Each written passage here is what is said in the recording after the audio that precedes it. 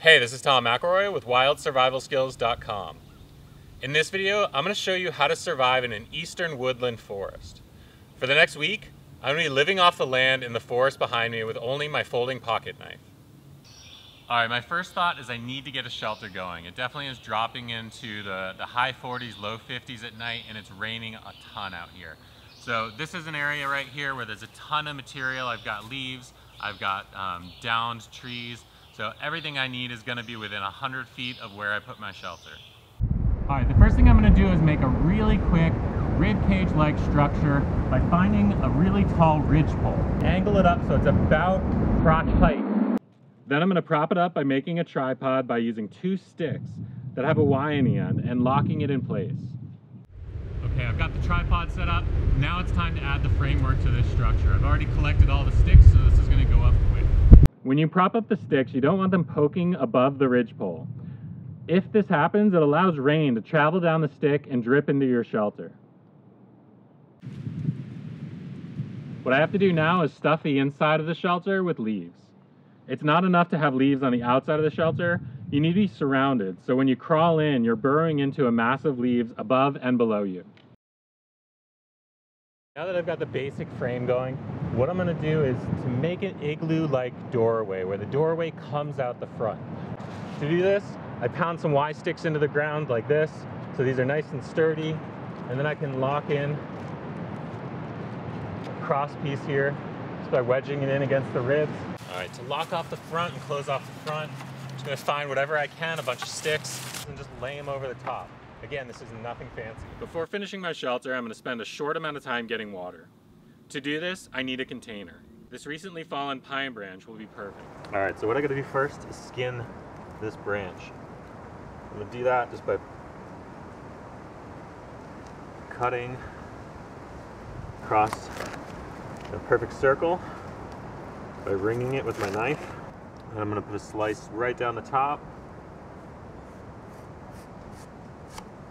And now I can peel the bark off. That's really important that when you peel this off, you do it as gently as possible, because this needs to be a waterproof container. And if I put any breaks in it, it's done, and I just got to start over with another branch. Okay, so I'm going to fold at the edge just like this. Once I do that and I get it nice and the bark hasn't broke, I'm going to get my primitive clothespin, pry it apart so that it wants to pinch together,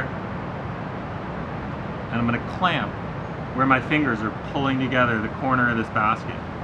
Here's the last one. I've got a stick that's split about halfway up and some bark wrapped at the top to stop that split. So this is your primitive clothespin. I'm going to take that and spread it apart as much as I can with my fingers.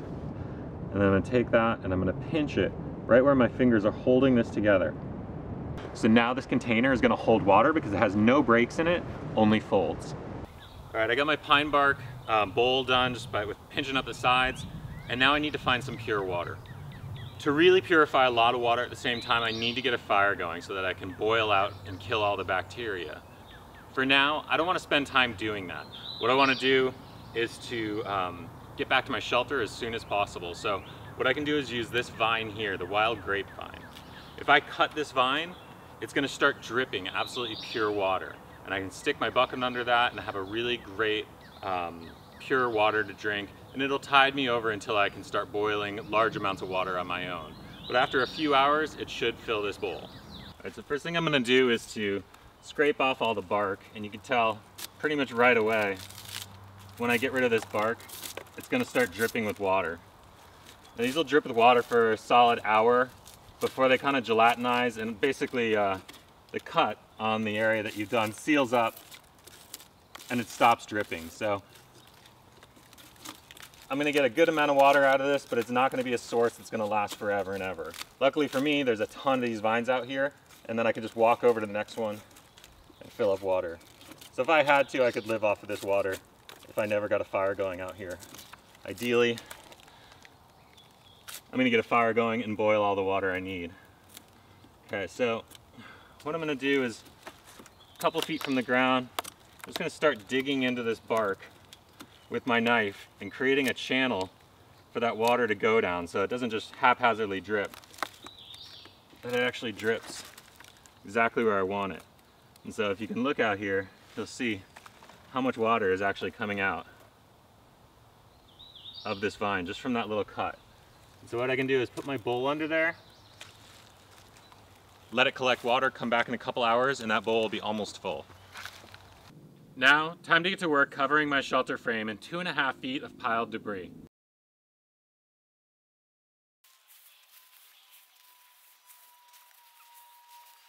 All right, now that I've got my shelter done, I've got enough leaves on top of it. I could still stuff more on the inside and then have a pile out here so that when I crawl in backwards, I plug this square entryway with as many leaves as I can, just like I'm, corking a wine bottle. I need to have leaves all around me. In survival, the biggest rule is keep it simple, keep your shelter small, and that way you don't have to spend all day collecting material. So far, this has been about 5 hours. I don't need a fire for this, which is what's great about it. Hopefully I can get a fire by tonight, if not tomorrow morning, but this is gonna keep me warm and dry regardless if I'm successful getting a fire. For now, I'm gonna move on, probably put a little more work into this before sunset, but right now I need a drink of water.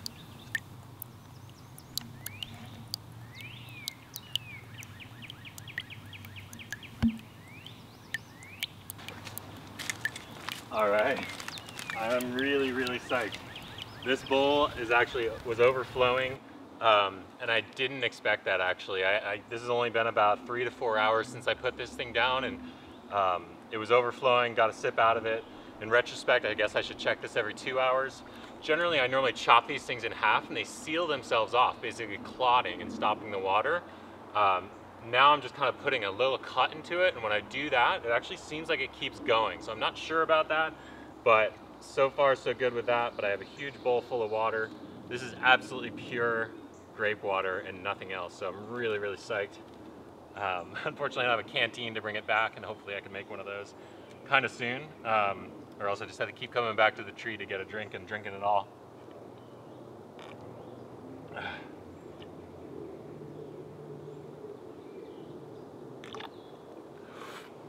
Yeah, this is great water. It tastes like a little mix between grape juice and a little hint of pine in there from the pine bark. So amazing water source with no bacteria. So really psyched this worked out extremely well. I got to make a bunch more of these bowls. All right, it's been a great day so far, and I still actually have some time before sunset. So I'm not counting on it, but I'm going to get out there and see if in the next hour here I can crank out a fire. Fingers crossed. If not, then I'll get it going in the morning. All right, so got a little while before sunset. What I want to do is get a really nice dry branch up off the ground. So I'm going to climb up into this tree. It's dead, and it's also a very non-dense wood, something I can scratch my fingernail across and it makes a nice mark on it. Things like hickory and oak are too dense for bojo woods, and when you scratch them, they don't make a mark. So this is an amazing tree right here. Just got to get up there and get it.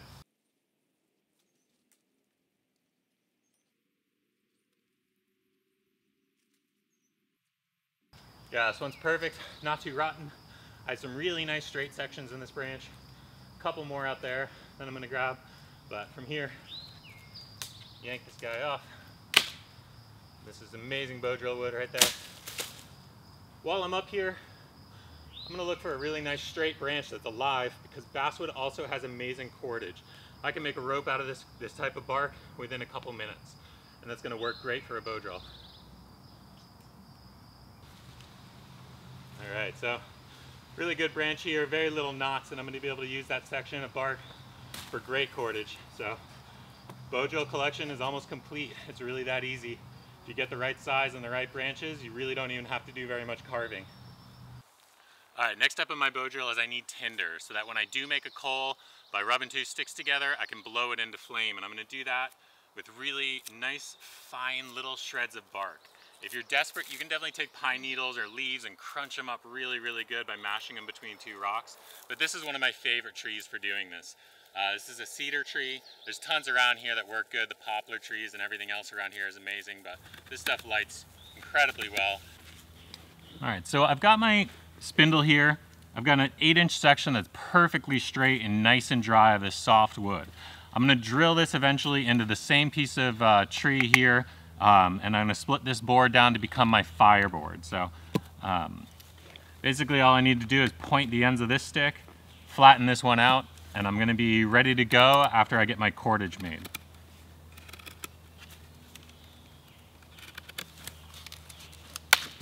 I've got my handhold, which is any old chunk of wood, and I drill a little bit of a hole into it, just a divot.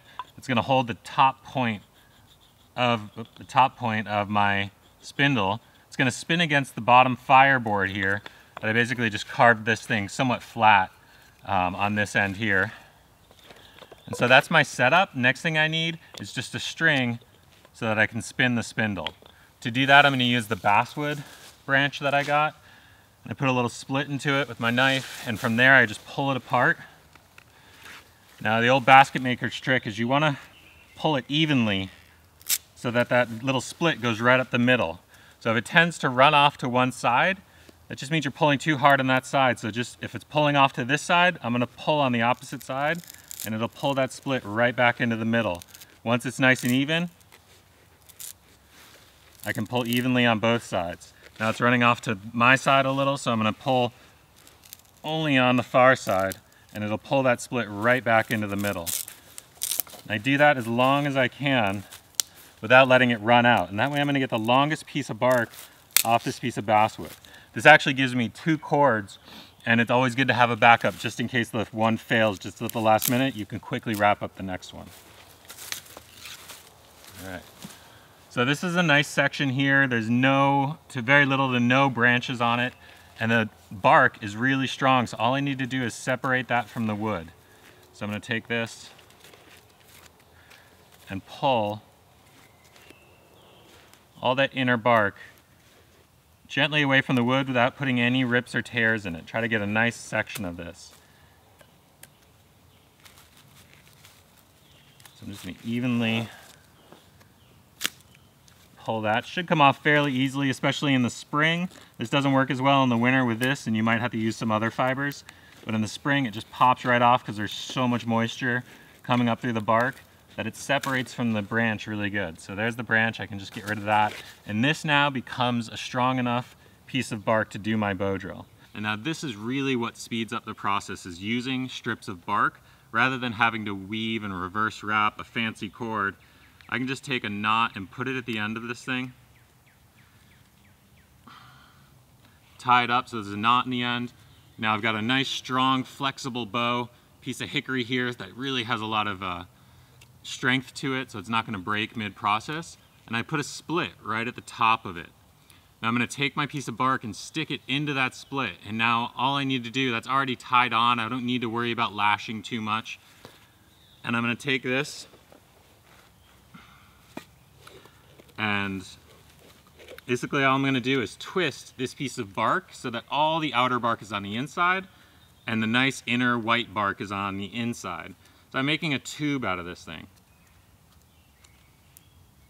As I do this, I just check for any weird spots, any spots where there's branches or anything like that. Make sure they're gone. Hopefully already by now they're gone. And as I tie this up in a tube, this saves me all the trouble of reverse wrapping something else and taking a lot of time with it. And so anywhere I find there's stiff spots, I just really work those areas. And I twist this thing up. Definitely in a race for the sun right now.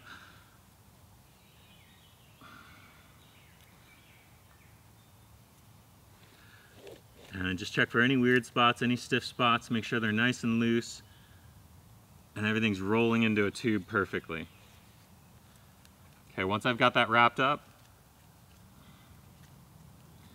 I'm going to now measure it out. I'm going to take this end and put it right into the split. I'm going to bend my bow slightly so that even if my cord stretches, the bow is going to take up some of that slack because it's tense. And if the natural cord stretches, which it almost always does, this bow is going to keep pulling on it and keep adding pressure. So now I can take that little bit of leftover I have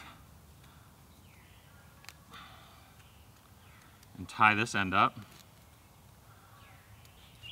Sometimes I'll even make 2 of these just in case I'm real close to getting the fire going and the cord breaks. I've got one waiting and I can just, continue using the heat that I've already built up and all the dust. So this now becomes my bow.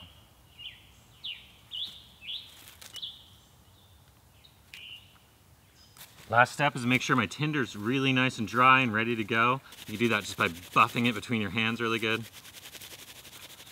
Now the cool thing about this bow is now I can bend it. And that's gonna make it, when I string this thing, it's gonna take the pressure off the cord and put it into the bow so that I don't crank on my cordage too much. And I'm gonna get the bow in there, or the spindle in there. Crank it down. Okay, now you can see my bow is really taut. And it's gonna take up any slack when that cord stretches and keep it nice and tight. Okay, I'm gonna get this in my handhold. I put some pine sap in the top of this handhold. And I'm gonna take it slow. I'm gonna angle my bow slightly so the cord doesn't actually rub on itself. That's one of the biggest tricks to keeping your cord from breaking, is to make sure that it doesn't rub on itself. I'm just gonna take it slow and warm it up. I'm gonna make sure the whole kit's working together fluidly before you really start putting too much pressure. Once it starts to smoke and burn itself in, then you can really add the speed and the pressure. But for now, I'm just gonna warm it up. Seems to be working good, so I'm gonna start putting on some pressure, and that's where you're gonna see the smoke. I'm canting my bow just slightly to keep the string from rubbing on itself.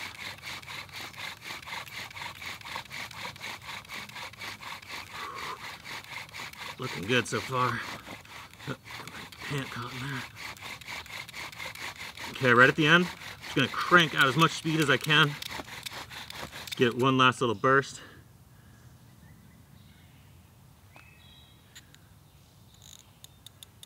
Okay, I've got a coal. So when your kit is done right, it goes pretty well, and that type of bark cordage is so strong. All right. Now I'm gonna let it sit. You don't wanna be all concerned and kind of fumble it all up, so just let it sit on my wood chip. Let the heat spread throughout that dust, but you can see that it's still lit. And now I'm gonna flip it over. It's not windy out, so I'm not too worried, but if it was, I'd really be careful flipping this into the tinder bundle. Fingers crossed. It'd be so nice to get a fire going tonight. Okay. So let it sit in there for a little second. It's not a huge rush, but I want to keep that heat centralized right in the middle of the bird's nest, and I'm going to blow right on the hottest spot while pinching this fiber in on the coal. There's some pretty good tinder, so it should go up quick.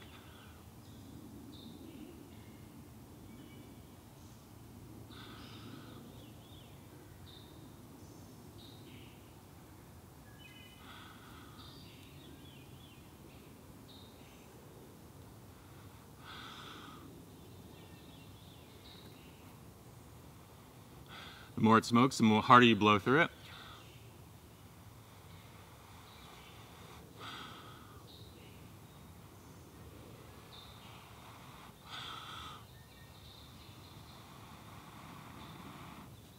There we go. Such a good feeling. I'm gonna have a fire tonight. So super relieved. Gonna throw that in my teepee.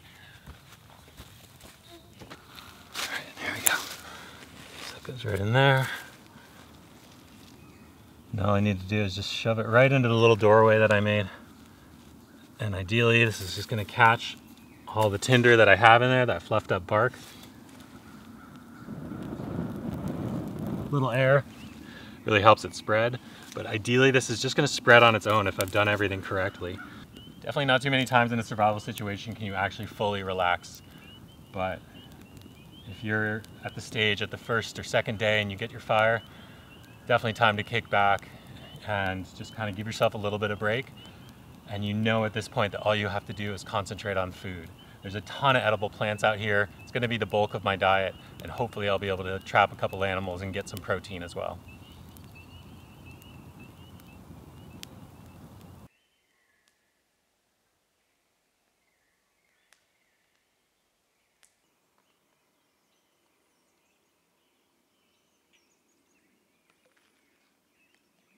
All right, I woke up this morning and walked down to the lake and noticed a baby beaver collecting plants and bringing them back into his lodge. I sat there for a while watching him, but then realized that I needed to do the same.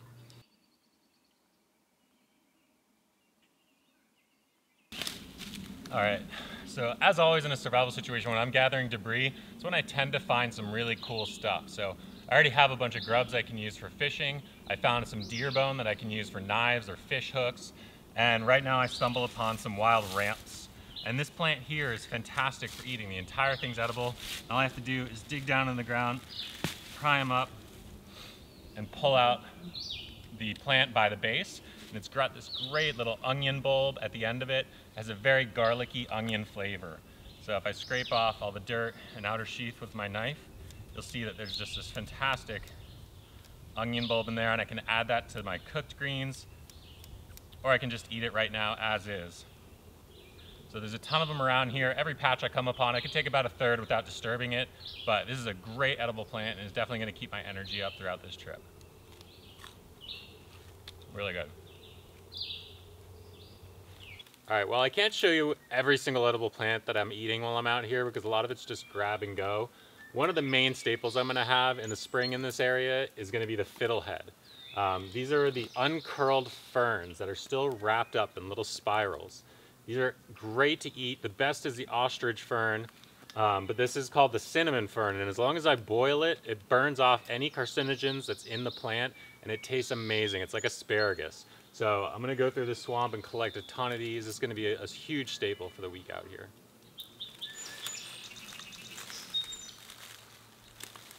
This plant here is called burdock. If you dig down and follow the stem all the way down, it's a little bit of a pain, but sometimes, especially the ones that are real deep, are huge, big carrots.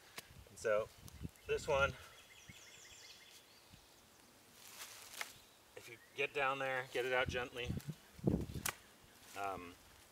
This has got a big root on the end of it, almost like dandelion, sometimes way bigger, but this is also a great edible root. And burdock is amazing. If you spent all day collecting these, you'd have enough starch and calories from burdock to keep going. Great one to know. All right, another great plant in the eastern woodlands, garlic mustard. Garlicky, oniony kind of a taste to it, but it's really good when you mix it in with other stuff. But really good edible to know, garlic mustard all over the eastern woodlands. This is stinging nettle. There's a ton of it out here, and if I just collect the top of it, by really carefully not touching the stingers, only touching the top of the leaf and folding it, and then cutting it, this top here, I can boil this up or cook it up, and the heat gets rid of the sting and the stinger, so you don't have to worry about it. An amazing edible plant. You should definitely know stinging nettle.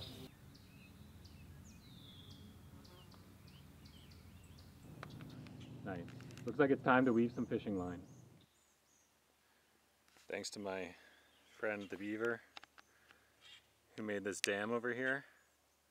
All those bass are trapped in this little area. And all I need to do is either trap them or fish them out. All right, out in the woods, most plants are made of some sort of fiber. Some are strong, some are weak, some are great for using for bow drill. The tree bark I used on the bow drill is incredibly strong, but it actually is really stiff compared to plants like this, which is dogbane. This makes an amazing cord that doesn't stiffen up when it dries. It's kind of like a cottony thread. And so for fishing line, I really want that quality, so I'm gonna go around and collect a ton of dogbane. Luckily in this field, there's a bunch of it. So I can just break it down at the base, pull it up out of the ground, and then when I break the base of it, there's a ton of really, really good fibers that come off of this. And these super long fibers are really strong. I'm gonna weave them together very thinly, and that's gonna make an incredible fishing line.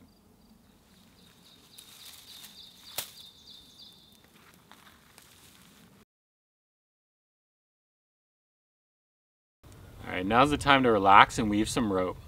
In survival, the biggest rule is you're always doing something, never just sitting around. But projects like this is when you can relax, disappear into nature, and let yourself start to blend into your environment. To make fishing line, I first separate the bark from the woody part of the dogbane. This leaves me with the outer bark and the fibrous inner bark. To separate the fibers, I rub the bark between my hands, leaving only the long fibers.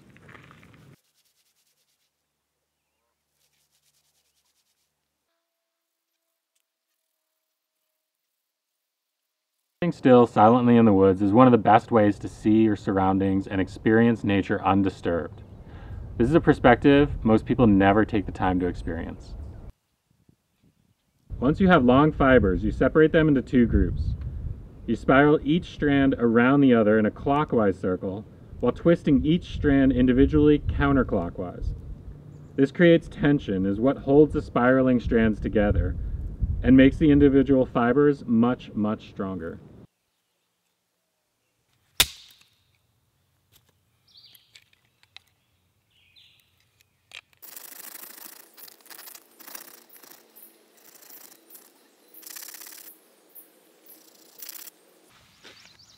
So definitely learning I got to get these things on there really, really good.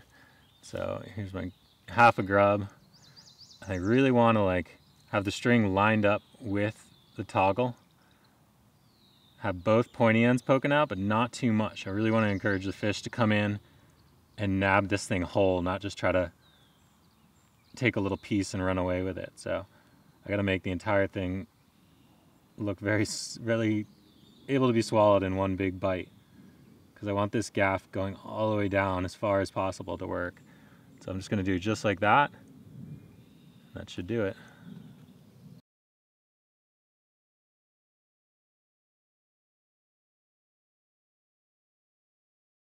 Oh, they're going for it. Dude, those little motherfuckers.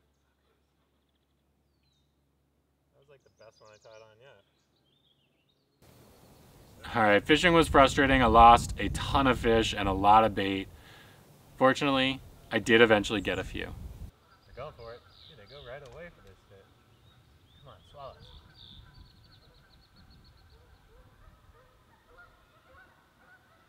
Oh shit, I got one. Right there. Right there. Nice. Looks nice. Oh shit. Oh, sand. Nice. Look at that. I got one. Whew. There he is. Let's make sure he's on camera.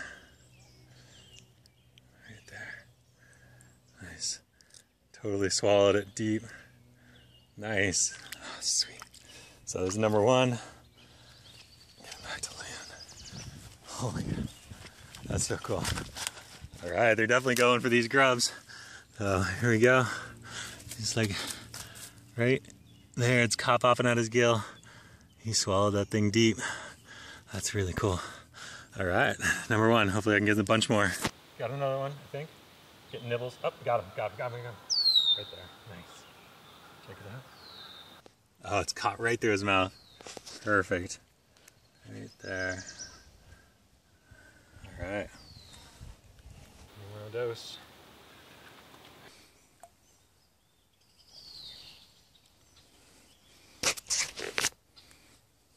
Alright, I got him. Right there. Oh shit, there's a bass. Nice. Woo, this is an actual meal. Oh, look at this guy. This is working out so good. Look at this. Oh, no. I gotta get him back to shore. Go, do not come off.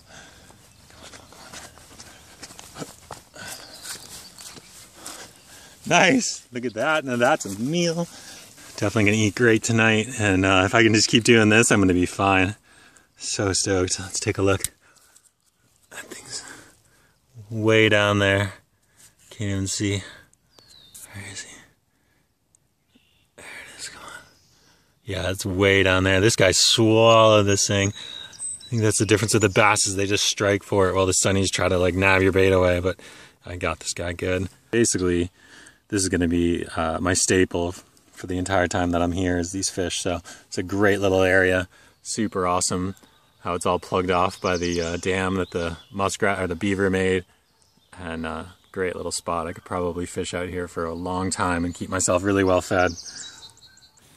I smashed his head in, so he shouldn't be feeling any more pain, but what I'm going to do, I'm going to clean him out and gut him first. So I'm going to take my knife and just around the butthole area, I'm going to try to keep my knife clean, and I'm going to slice just under the skin here, all the way up to where it gets near the mouth. Try not to puncture all the innards. You just want to, I did, just as I said that. But you want to just slice right up the skin, be real gentle.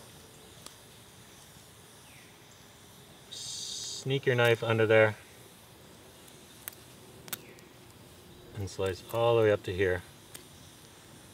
Alright, from there, guts should come out in a nice even package if you do it well. and they're going to terminate at the end, you know, at the exit hole there. So I'm going to pull this guy apart. There's all his guts. Now animals are only made up of bones, meat, and guts. So as long as I get rid of all the guts, I'm just left with bones and meat, which is perfect. So I'm going to reach in. I could cut the head off, or I could leave it on if I just reach in and grab right around the esophagus thing. And I could yank that out, and the guts will come out in a nice, neat package. Okay. So once I've done that, I kind of scoop my fingers in, and I have a nice gut pile. Probably shouldn't have used my seat for this, but I can get another one. So here we go. Nice, neat gut pile. Cleaned out the majority. You can kind of pick through it.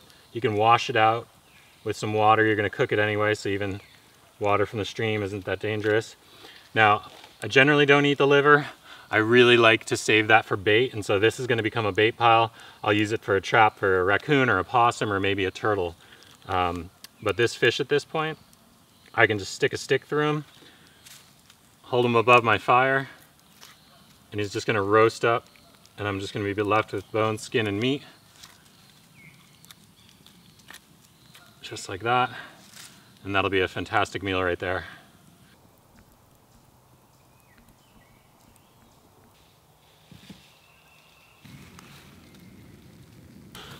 All right, some people might say that I overdid it on these guys, but I'm a big fan of making sure to just overcook things in a survival situation. Look at that. Amazing. Oh, it's gonna be so good. The edibles, the wild edibles, have been doing really well. Got tons of them out here, but really when you're putting out a ton of energy in a survival situation, you can eat tons of wild edibles and still, I feel like I'm still losing weight, probably am. And so getting some oils and proteins in you gives you this huge burst of energy. It's incredible how much just even a couple fish gives you as far as another day or two of energy. So I'm really stoked on all these fish and looking forward to getting a whole bunch more this week and trying to find some other sources of protein out there.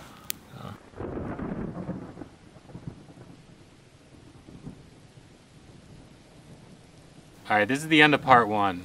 Part 2 is up on my YouTube page, so check it out.